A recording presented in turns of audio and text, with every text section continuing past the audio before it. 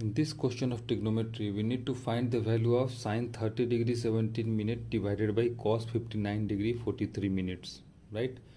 So students, here you can see the minutes, how a degree is related to a minute, right?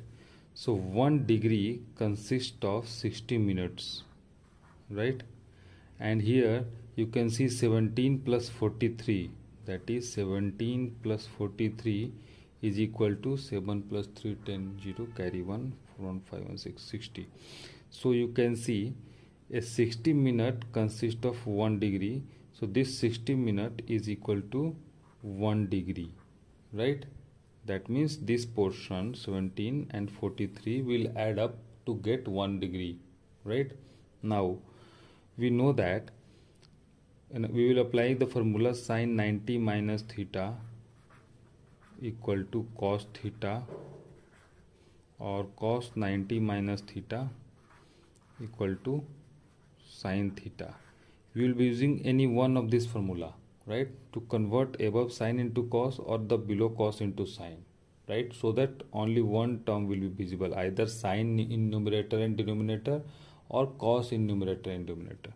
So let us leave the numerator as it is, that is sin 30 degree 17 minutes, and into the denominator this will be the same, I am writing it, right, and into the denominator cos 59 degree 43 minutes can be written as cos 90 minus, you can see 59 43, right? So 59 degree 43 minute can be written as 90 minus 30 degree 17 minutes, right? Because you can see 90 minus 30 is 60, right? But it's 59, so the last degree will be equal to 60, that is 117 plus 43, and from that if 17 will be subtracted, the above 43 will be coming, right?